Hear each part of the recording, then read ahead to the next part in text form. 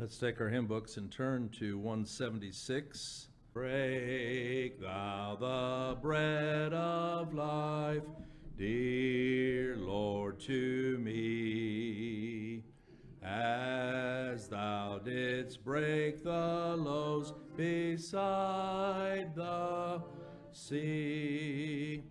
Beyond the sacred page I seek thee, Lord. My spirit pants for thee, O living word. Bless thou the truth, dear Lord, to me, as thou didst bless the bread by Galilee. Then shall all bondage cease, all fetters fall, and I shall find my peace, my all in all. Thou art the bread of life, O Lord, to me. Thy holy word, the truth that saveth me. Give me to eat and live with thee above. Teach me to love thy truth, for thou art love.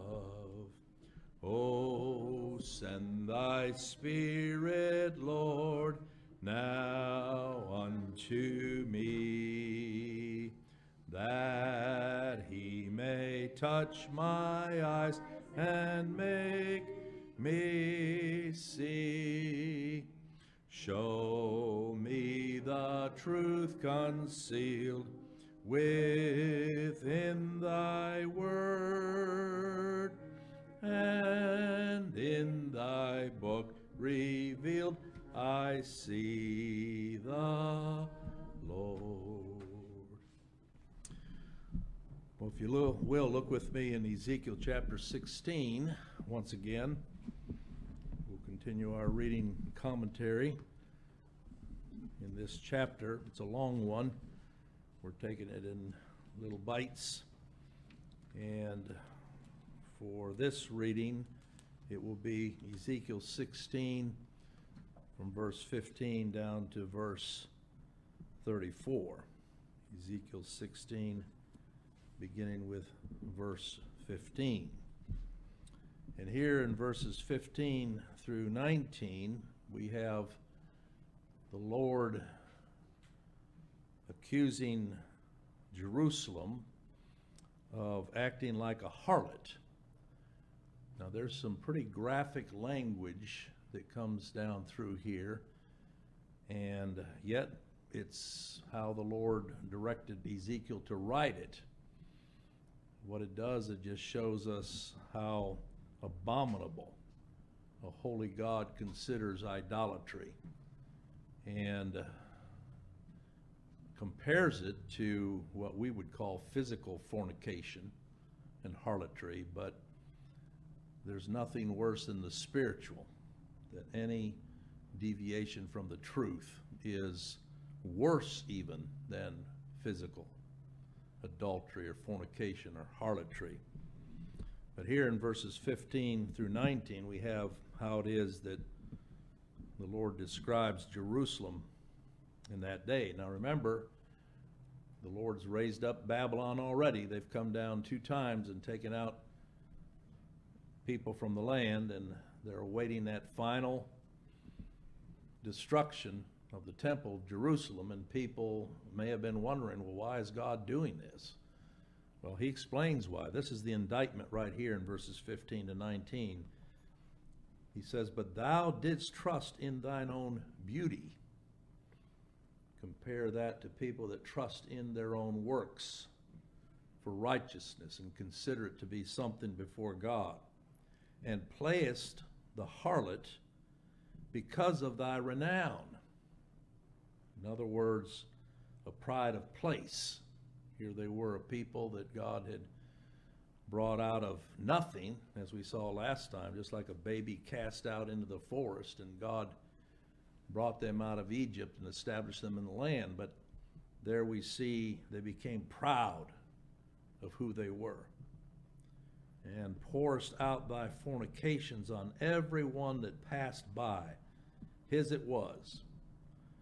And of thy garments thou didst take, and deckest thy high places with diverse colors, and playest the harlot thereupon. The like things shall not come, neither shall it be so.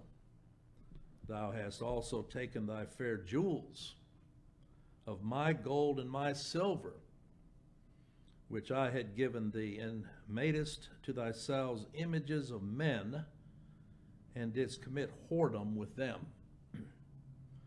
And tookest thy broidered garments, and coveredest them, and thou hast set mine oil and mine incense before them.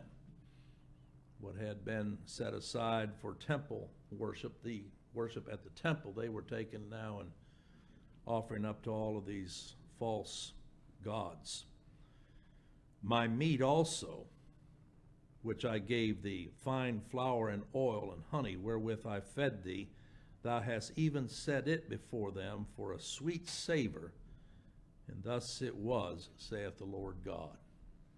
So this is an answer to those that say, well, it really doesn't matter where you attend worship, just as so long as you're worshiping. Well, those that reason that way have never read what God has to say about it, because there's true worship and everything else is false. And I know people argue and say, well, that's pretty narrow. Well, it's as narrow as God's holiness and his justice. And those sacrifices that were to be offered were as a covering and atonement until Christ would come and fulfill it all.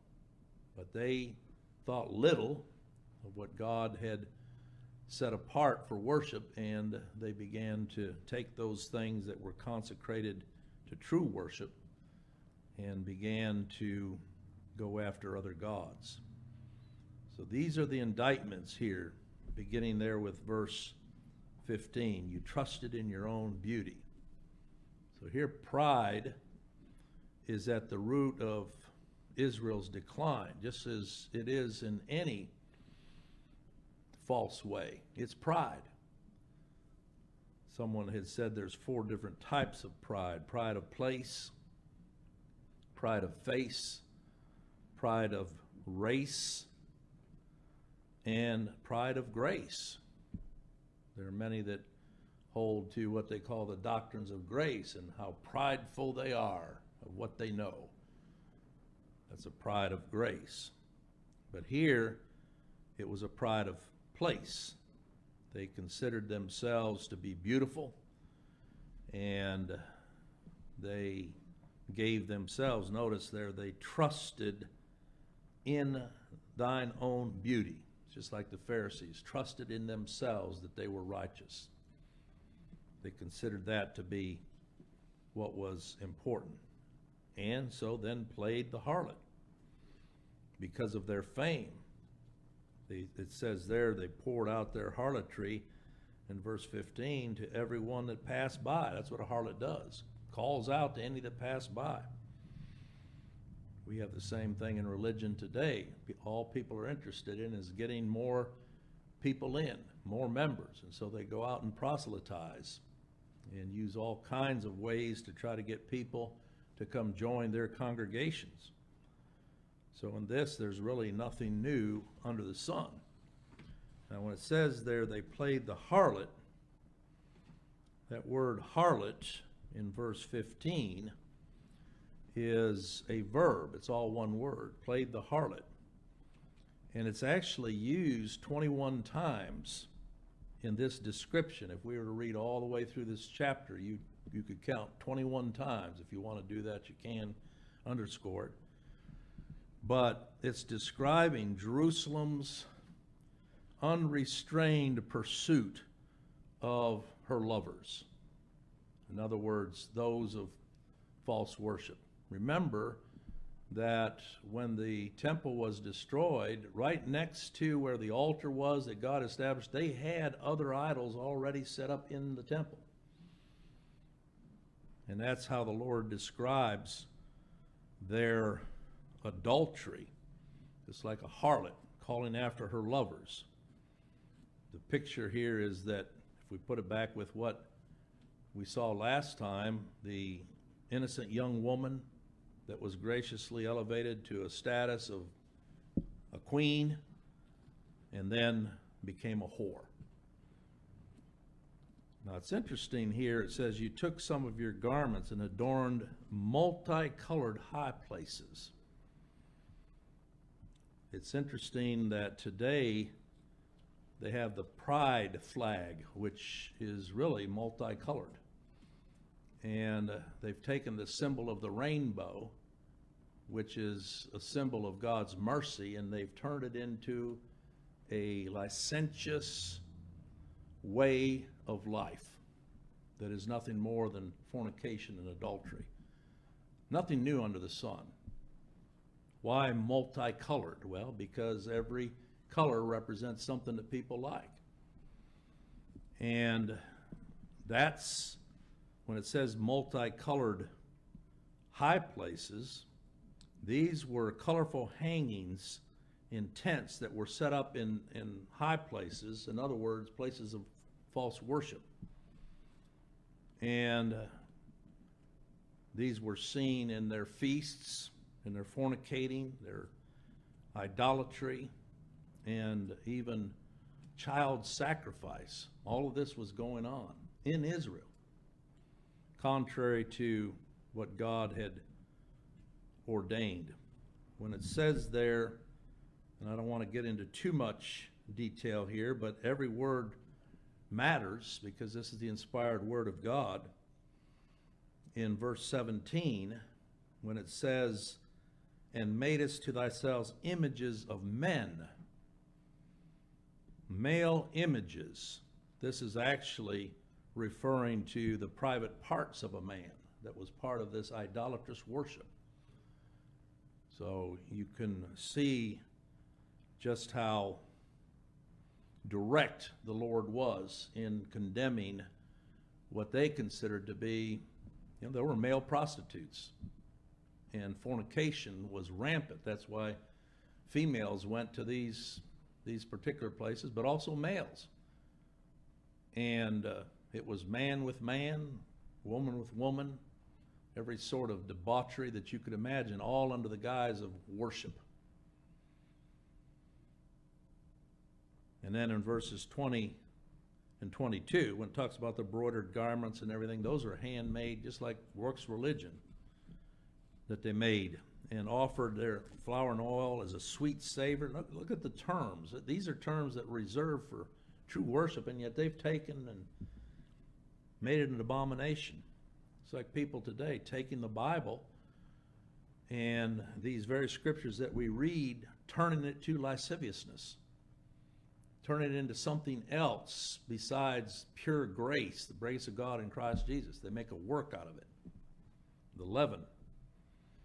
In verses 20 and 22, moreover, thou hast taken thy sons and thy daughters, whom thou hast borne unto me, and these hast thou sacrificed unto them to be devoured.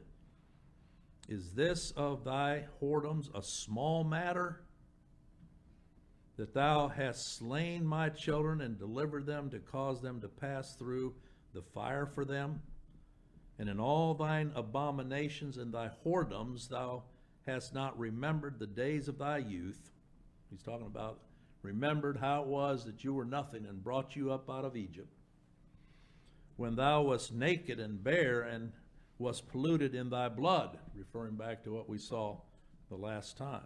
This is a horrendous practice that was going on in the land, where they would literally offer up their sons and daughters to be sacrificed to pagan idols, such as the detestable Moloch that we read about when we were studying through the Kings, causing them to pass through the fire. where they actually participated in that Canaanite cult of child sacrifice. King Ahaz in 2 Kings 16, you can read about it there, and King Manasseh, they were the two worst that took part in this horrific practice, thinking that somehow by offering these child sacrifices that somehow they would gain God's blessing. There's only one sacrifice that God has ever approved for blessing, and that is the sacrifice of his own son. He spared not his son, but to take your own children and to offer them to these idols, which were built, you can go back and read in history about these, with their hands out. It had a heating plate that they would heat up, and when it was red hot, literally take and place a living infant in the outstretched hands of this idol. And to drown out the noise of the cries of the babies, these were accompanied often with drums beating loudly so that you couldn't hear the cries. You think, what kind of people would do this? Well, depraved, blind, ignorant. And yet today, even though we don't have parents particularly going and laying their children on some hot idol to be sacrificed, we find parents today sacrificing their children to religion. It begins very young. You know, Bible schools and summer clubs and all these things where they're trying to get kids early, make a decision. And once they do, they're sealed in that condemnation. They'll grow up believing that somehow because their parents dedicated them to God and the Lord and they made their decision that they're blessed. Here's what the Lord says about all this. You go down verse 23 to 26. Woe, it says, and it came to pass after all thy wickedness, woe, woe unto thee, saith the Lord God, that thou hast also built unto thee an eminent place, and hast made thee a high place in every street. Isn't that what marks religion today in so-called Christendom? The bigger the building, the better. The more that man can add to their places of worship and have people want to come just because it's so ornate. That's not anything new. That's the way it was back here. It says that thou hast built unto thee an eminent place and hast made thee an high place in every street. Thou hast built thy high place at every head of the way. We've often said that of certain cities, and certainly could be said of ours. There's a worship center on every street corner. Well, that's the way it was there. There was to be only one place of worship. But they went and set up all these different high places throughout the land, and hast made thy beauty to be abhorred, and hast opened thy feet to every one that passed by, and multiplied thy whoredoms. That word high place, again, actually in the Hebrew, is the word that we have for a bordel house or a brothel. And that's how the Lord describes it. They're going there for worship, and the Lord says it's nothing but a whorehouse. Most places today would be shocked if you went in and stood up and said this is nothing but a whorehouse, because Christ is not preached. Christ and him crucified. They have their embroidered garments they wear, and everybody likes to talk about their works and all that seems pleasing to their eye. And again, this is language which is very picturesque here when it says there in verse 25 that you have opened thy feet to everyone. Actually, it's referring to opening up the legs, spreading open your legs to everybody that comes by, just like a whore. And it says there, you've multiplied thy whoredoms. Such is the picture that we see described here by the Lord. So what Now to finish this in verses 27 to 29, what are the depths?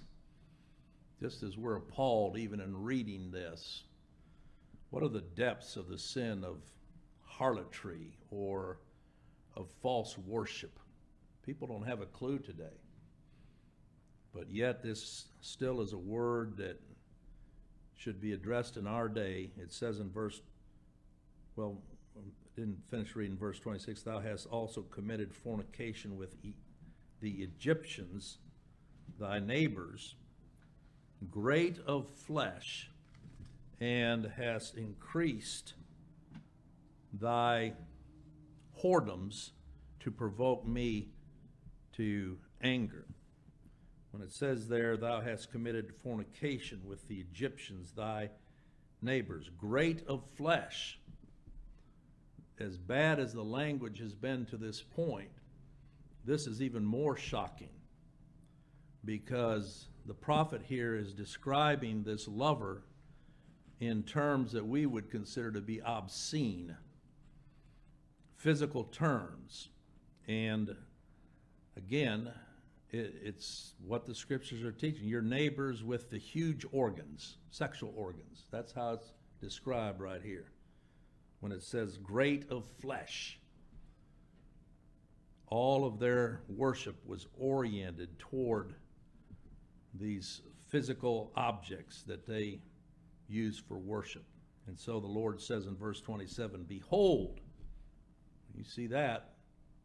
Behold, therefore, I have stretched out my hand over thee, and have diminished thine ordinary food, and delivered thee unto the will of them that hate thee, the daughters of the Philistines, which are ashamed of thy lewd way.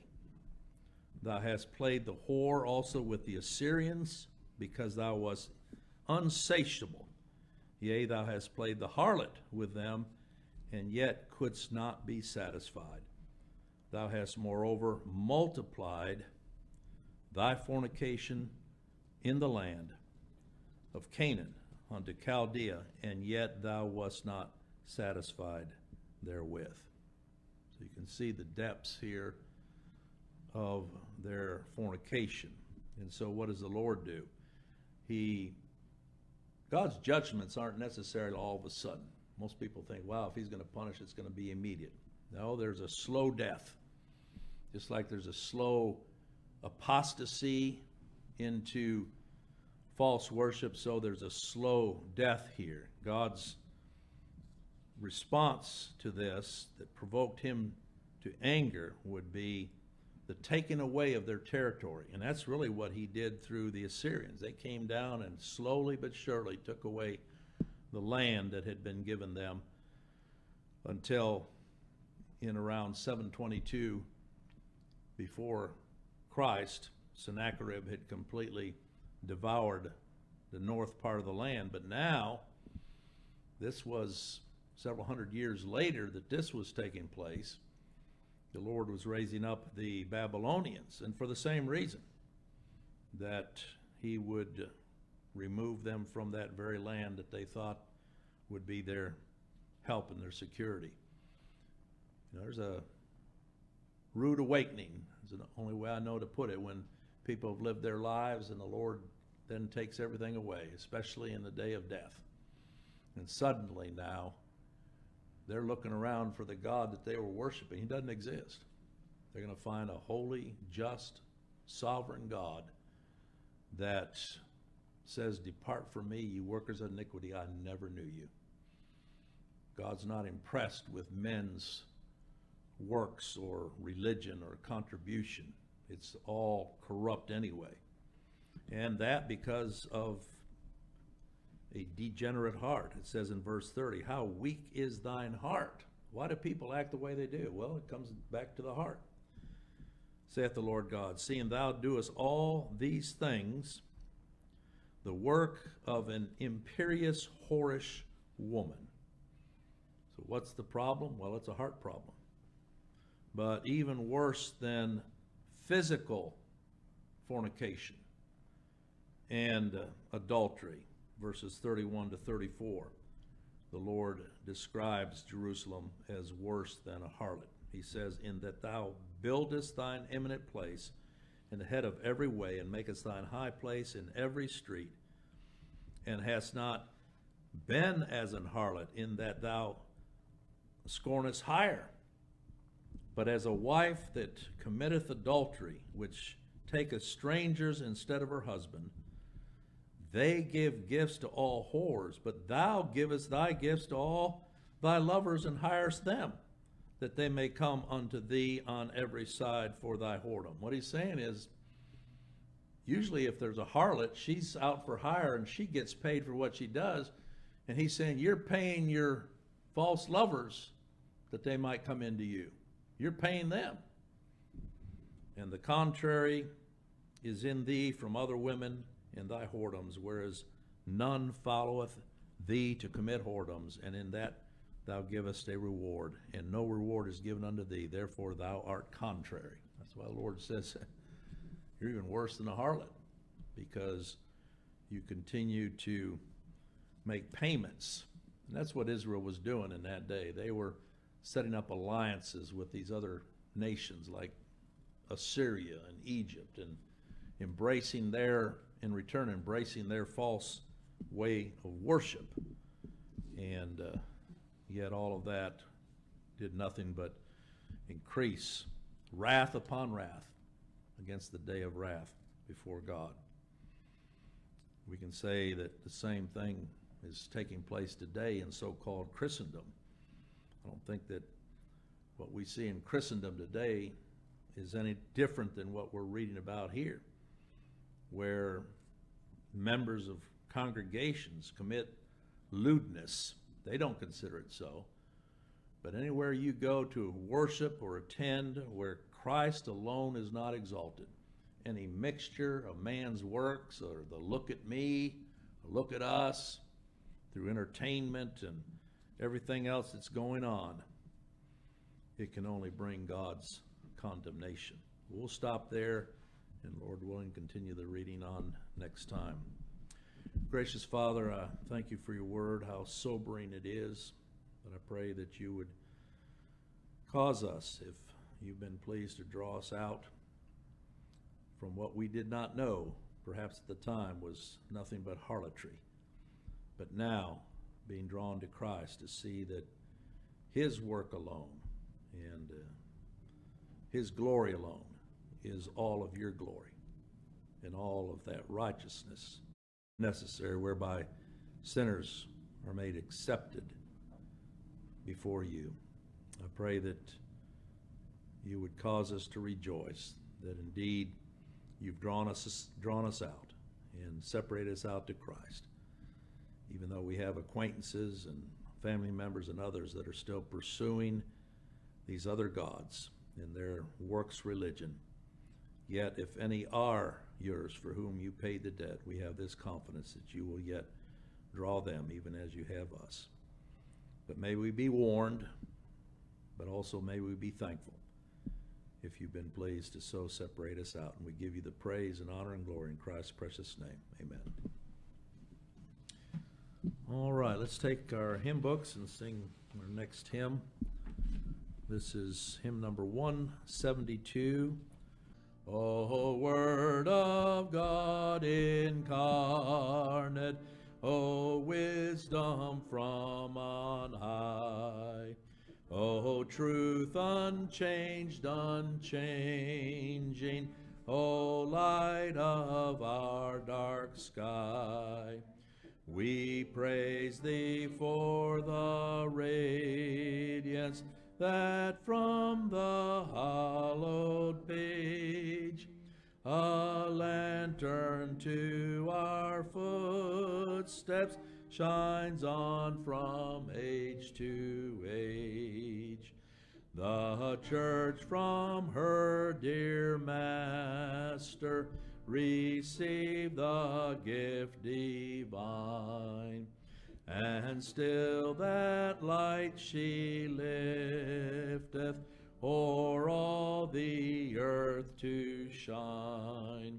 It is the golden casket where gems of truth are stored. It is the heaven-drawn picture of Christ the living Word. It floateth like a banner before God's host unfurled. It shineth like a beacon above the darkling world. It is the chart and compass that o'er life's surging sea, mid mists and rocks and quicksands, still guides, O Christ, to thee. Oh, make thy church, dear Savior, a lamp of purest gold, to bear before the nations thy true light as of old. Oh, teach thy wandering pilgrims by this their path to trace, till clouds and darkness ended, they see thee face to face. All right, well, let's take our Bibles and look together in Matthew chapter 14. And my text is from verse 13 down to verse 21. And I've entitled this, Feeding the Multitudes.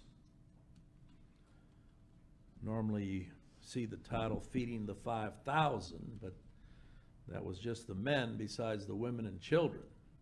And so I've simply entitled it, Feeding the Multitudes. And the multiplication of the loaves and the fishes that we're going to read about here is actually the only miracle that our Lord Jesus did that's recorded in all four Gospels. Even if it was recorded one time, it would be important. But the fact that all four of the Gospel writers recorded what we're studying here, and it would be worth almost a message in each one of those Gospels, because each one brings light according as the Spirit directed them to write. But we're going to focus here on Matthew 14, and we're going to begin here in verse 13 and read down to verse 21. Then I'll come back and make a few comments. In verse 13, when Jesus heard of it, he departed thence by ship into a desert place apart. And when the people had heard thereof, they followed him on foot out of the cities. And Jesus went forth and saw a great multitude, and was moved with compassion toward them, and he healed their sick. Now, notice it doesn't say that he healed everybody that was sick, but he healed their sick. He was extending his arm of compassion toward a great number of those that were there that were sick. And when it was evening, his disciples came to him, saying, This is a desert place, and the time is now past. Send the multitude away. Isn't it interesting how the disciples here are giving instruction to the Lord as to what he should do? That they may go into the villages and buy themselves victuals. But Jesus said unto them, They need not depart. Give ye them to eat. And they say unto him, We have here but 5 loaves and 2 fishes. And he said, Bring them hither to me. It's amazing that out of the whole mass of people, here were these 5 loaves and 2 fishes. And when you get over to John, you see that there was a lad that brought his along. somebody of no consequence at all, but the Lord had already prepared, without him knowing it, that that lad should have these 5 loaves and 2 fishes, and that he was going to feed the multitude with them. Everything comes from the Lord's hand, no matter how small or how great. And so he said, bring them hither to me. Whereas the disciples were saying, you need to send them away. The Lord's saying, no, bring hither to me that by which I will feed this multitude. And he commanded the multitude. You see, he keeps mentioning multitude, feeding the multitude. Commanded the multitude to sit down on the grass, and took the 5 loaves and the 2 fishes, and looking up to heaven, he blessed and brake and gave the loaves to his disciples, and the disciples to the multitude. And they did all eat and were filled. And they took up of the fragments that remained 12 baskets full. 1 basket for every one of the representative tribes of Israel, God's true Israel. And they that had eaten, it says, were about 5,000 men, but then it says beside women and children. So it's not even correct to say feeding the 5,000. Some have calculated that there were probably tens or maybe even 20,000 present when you count all the women and the children that would have been there beside the men. So this is the miracle, as we're going down through these miracles that Christ did here. Now, verse 13 begins with when Jesus heard of it. And you go back up and see what had taken place. Herod had just, according to his wife's request, requested John the Baptist's head on a charger. And John the Baptist had just lost his head. Was this a surprise to Christ? No, he knows the end from the beginning. He purposed that John the Baptist would be his forerunner, and was raised up to be so, and he served out his time exactly as the Lord had purposed. And it says his head was brought in a charger and given to the damsel, and she brought it to her mother. And his disciples came and took up the body and buried it, and went and told Jesus. Again, as if somehow this would have been a surprise to him. And that's where we read when Jesus heard of it. As tragic as that was, yet it says he departed thence by ship into a desert place apart. There was nothing that took place that ever caused Christ to deviate from his mission. John the Baptist was already his. And when he would lay down his life, he would lay down his life for John the Baptist, and John the Baptist would be raised again to ascend on high with him in glory when he had finished his work. But here was a multitude. See, the Lord knows those that are his. And so when he heard it, he departed from there. I don't believe this was out of any type of cowardice on our Lord's part, but rather a perfect understanding of the Father's timing in all things.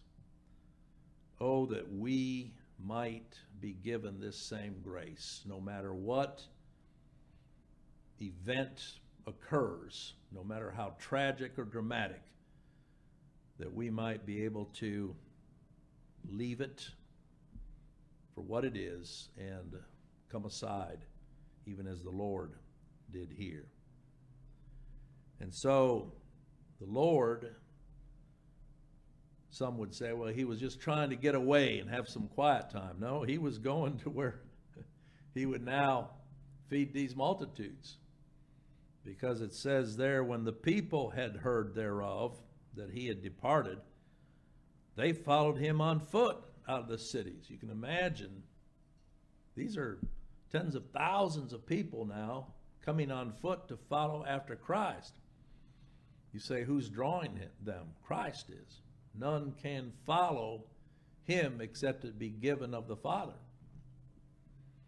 And we know, reading later on in John, they weren't all those that came out to see him that were his. And that's why the Lord continued to insist, even with that multitude there in John 6. That's why I said earlier you could preach an entire message from each one of these gospel witnesses, but John 6 is certainly a powerful chapter where the multitudes followed him, and yet the Lord did not acknowledge them all to be his.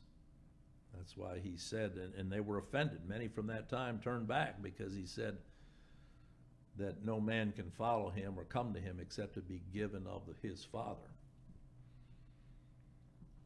But that's where we see now the reason why the Lord was coming aside, and the reason why he was drawing this multitude out to himself. It tells us very plainly there in verse 14, he was moved with compassion toward them. You can read over in Mark 6 where it says, because they were as a sheep without a shepherd. How was our Lord looking on these that were gathered as a shepherd would his sheep? Christ said, my sheep hear my voice and they follow me. Now we know that some followed out of curiosity. Some followed because they wanted to see miracles. But the Lord knew those that were his. So all the while he hides himself from some, yet we find him here drawing others. That's a strong term there, and I don't want to minimize it, where it says that he was moved with compassion for them. I don't know as we can aptly understand the love of God for those sinners that he gave to his Son, the Lord Jesus Christ, to save. We talk about it. But when it speaks here of his compassion, this is not just some general compassion, but a gracious compassion that the Lord had on these that were following him. And I noted here three particular qualities of this compassion. The first is that it is boundless, because it's a great number. It overwhelmed the disciples, and yet it did not overwhelm the Lord. I know that the scriptures say that there's a number which no man can number, that the Father has given to his Son, and for whom Christ Jesus came into the world to pay the debt. So in that we see the boundless compassion of God on behalf of sinners such as we are. Who can enter into it? And yet that's what this word describes when it says he was moved with compassion there in verse 14 toward them. And then the second description of this compassion that I would note here is that it is unconditional. It wasn't dependent upon them believing or doing certain things in order to receive his favor. And that's a reminder too of the grace of God, that his grace is without condition on the sinner. People like to put conditions on and say, well, if you want God to be favorable to you, then here's step 1, 2, and 3, what you need to do. Everything I read in here is about our Lord acting upon these for whom he was moved with compassion, because salvation's of the Lord and any deliverances of the Lord. But thirdly, I would note here just how this compassion is great. The original word here for compassion is very expressive. When it says he was moved with compassion, it speaks there of being stirred in the very essence of one's being toward others. That's why I say I don't believe we can fully comprehend what it is, the love of God, when we hear John 3:16 quoted, God so loved the world. They just kind of speed through it. But think about that. God, that word so means in this manner loved the world, this world of sinners, that he gave his only begotten Son, delivered him up, that whosoever believeth on him should not perish but have everlasting life. It was directed toward those who would believe on him. And it was toward them that God exercised this love, the very essence and being of God, his love toward those sinners that he sent his Son to save. You say, how do we know who they are? Well, they believe on him. They're brought to rest and believe on him. And so here we see Christ not only as the one drawing these to himself, but also feeding them. He gave them something to eat. Now again, the disciples were challenged by this. You know, how can so many be fed? They were thinking only in terms of their own power and strength. Had they already forgotten some of the other miracles that they'd seen our Lord do, whereby he just simply spoke the word and it was done? But let's not be too tough on the disciples here, because how many times, in spite of how God has been merciful and gracious to us through his Son, the Lord Jesus Christ, have we still doubted and wondered? And our flesh has caused us to strive, and we would be much like these disciples. Whatever the problem is, tell the Lord to send it away.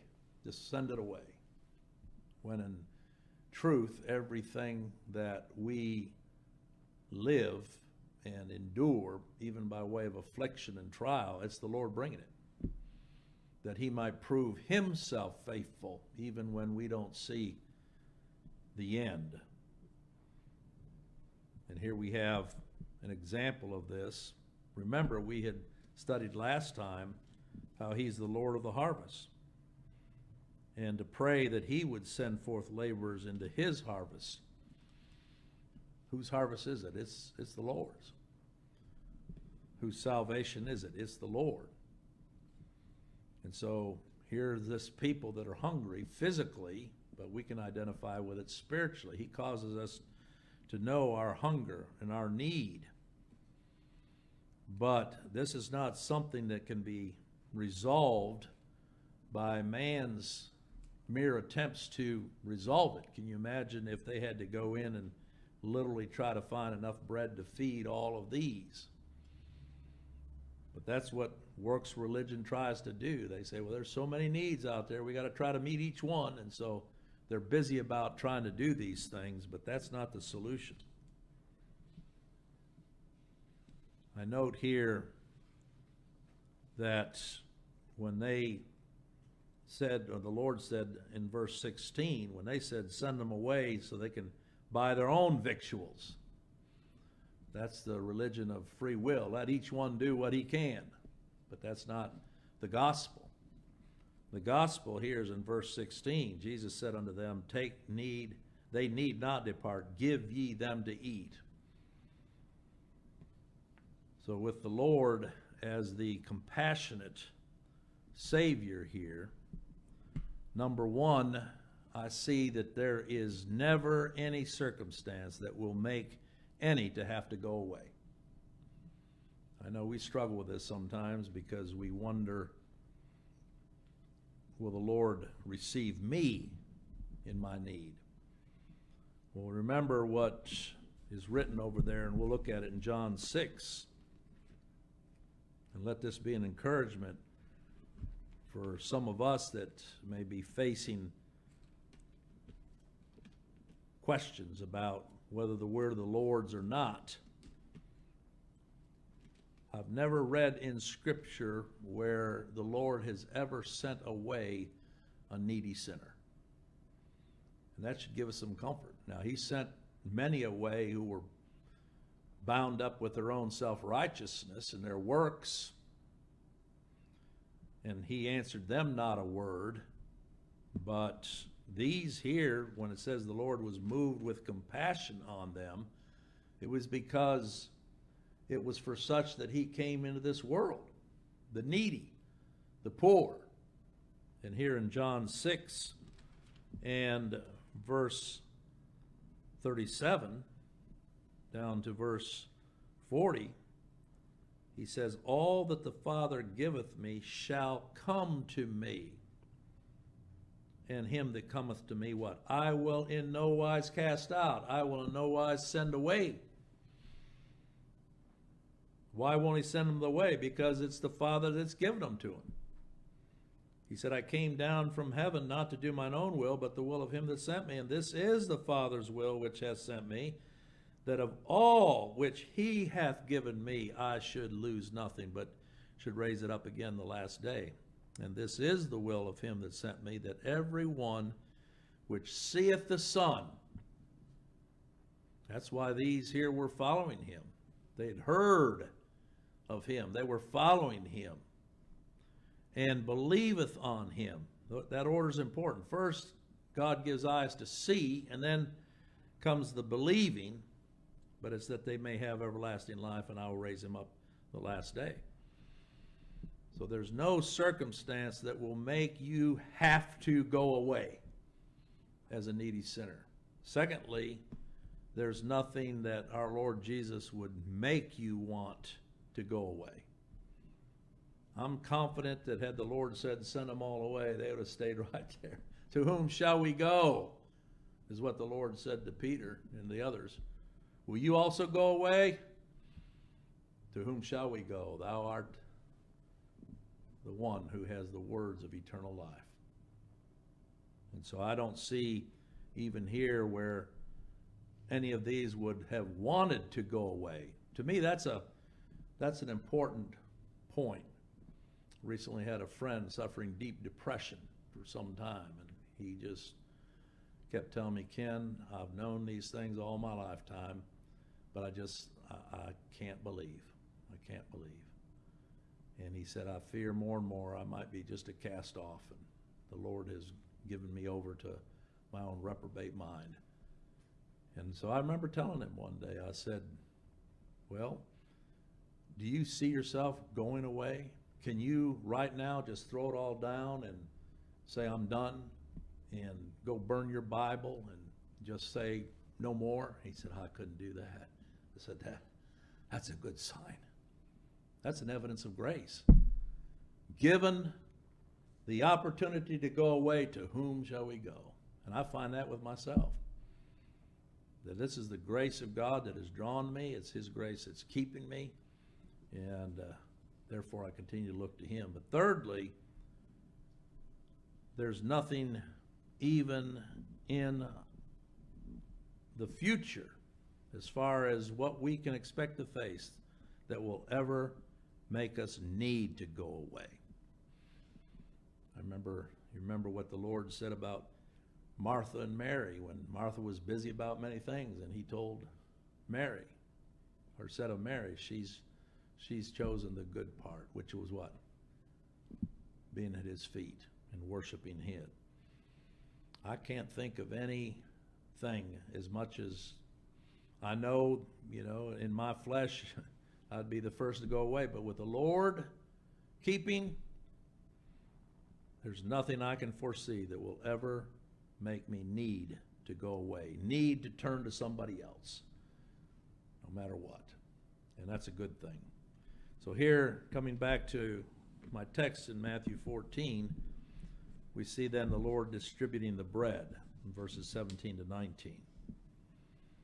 And this shows us that the Lord is to be trusted at all times, whether with much or with little. We're not to despise the day of small things. I know when the question was asked concerning what there was to eat in verse 17, they say unto him, we have here but, they put the word but. We have here but 5 loaves and 2 fishes. So even in the way they expressed it, they were expressing doubt. We were there in John chapter 6, but if you look in verse 9, even though Matthew, Mark, and Luke don't mention the lad, but in John chapter 6 and verse 9, it says there's a lad here which have 5 barley loaves and 2 small fishes, but what are they among so many? Thankfully, the Lord did not require even faith of them in order to accomplish this work that he was about to do. All he said was, make the men sit down. And we could continue on reading there in John. But what I see here is that in the Lord's hands, little is much. And when I think about the simplicity of the gospel, we're not to spruce it up or try to make it palatable to men. You stop and think about bread and fish. It's not a fancy meal.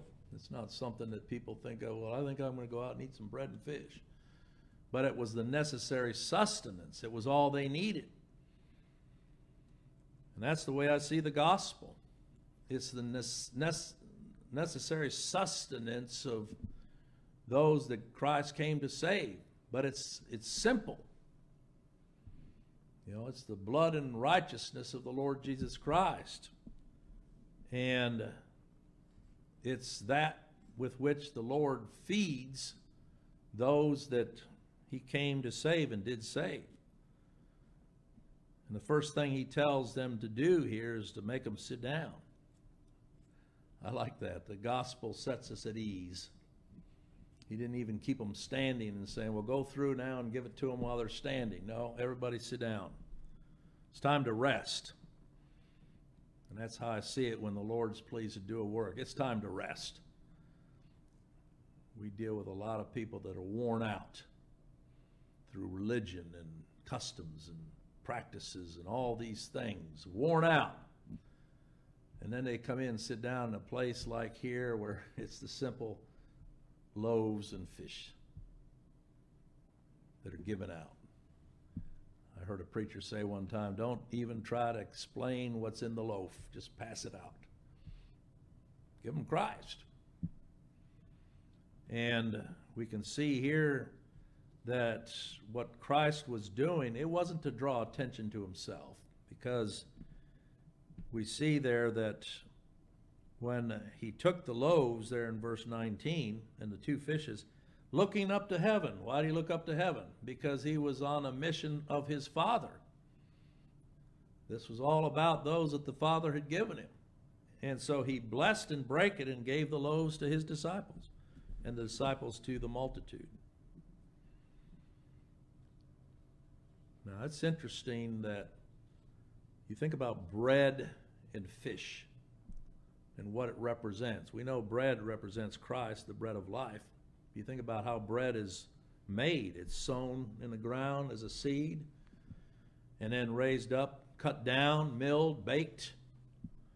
All of that's a picture of Christ coming in the flesh and laying down his life on behalf of that people that the Father gave him. So bread is an apt symbol for Christ's person and his work that he came to accomplish, what he endured when he was bruised, run through the mill, bruised and baked in the sense of enduring the wrath of his Father on behalf of his people. You say, well, what about fish?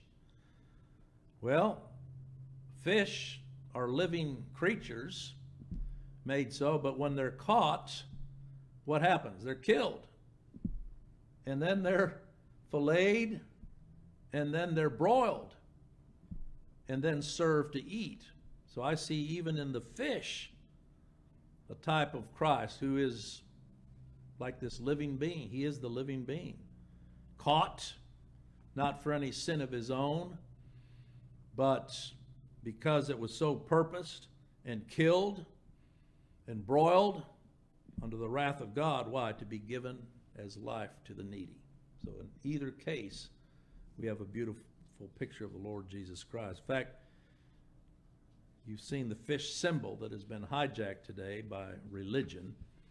But back in the early century, the fish was a symbol of what it was to be a true Christian. And it was made up of 5 different Greek words, or Greek letters, that combined together formed the symbol of the fish. And how they wrote, you'd have to see the Greek letters to be able to see this accurately. But those 5 Greek letters put together were actually a confession of faith for Christians in the early church. And the Yoda, it means Jesus, Jesus.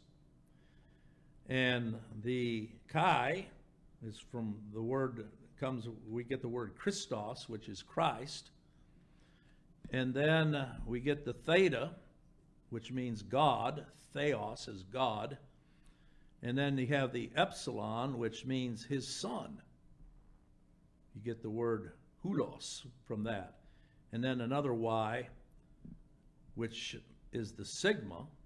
And we get the word salvation from that. So that's the word Savior.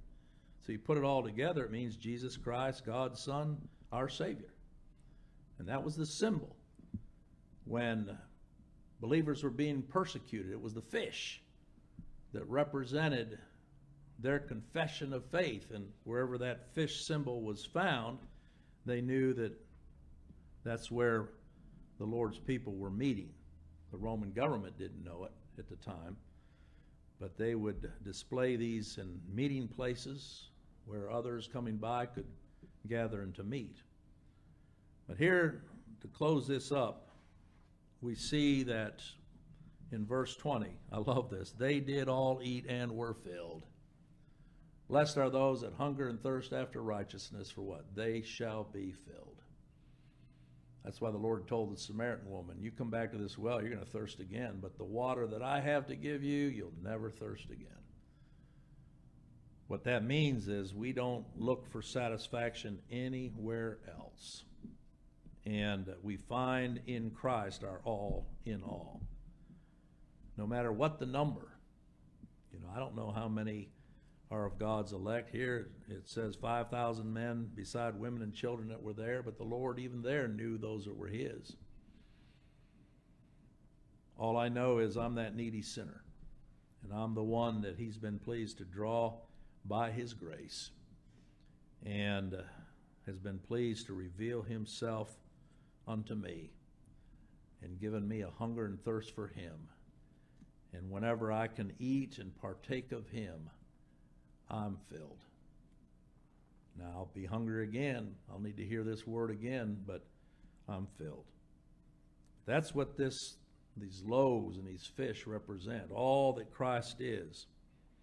And I find it interesting, again, we don't have time to look at it, but in John 21 and verse 12, well, let's look at it. It won't take that long. John 21 and verse 12, after the Lord had raised from the grave, this is the 3rd time that he had appeared unto his disciples. Had he not appeared unto them, they would have been completely lost. But in John 21 and verse 12, when he appeared unto them, they were out there fishing, trying to catch something. And when they went to draw in the net, it was full of fishes. But what had the Lord done? He'd already prepared a meal on the shore. Verse 12, Jesus saith unto them, come and dine. I love that. And none of the disciples durst ask him, who art thou, knowing that it was the Lord. But what did he tell them to come and dine? Verse 13, Jesus then cometh and taketh bread and giveth them, and fish likewise. Don't you know that when he brought out that bread and those fish, they had to go back and think, hey, this is him. But it was exactly what they needed. And so it is with us. We don't need anything more. We don't want anything more other than who Christ is and what he accomplished. And that's our fish. That's our bread. We'll leave it there for now. Certainly pray the Lord bless us in what we've heard. Let's take our hymn books and turn to hymn number 340. Nearer, still nearer, close to thy heart. Draw me, my Savior, so precious thou art. Fold me, oh, fold me, close to thy breast. Shelter me safe in that haven of rest.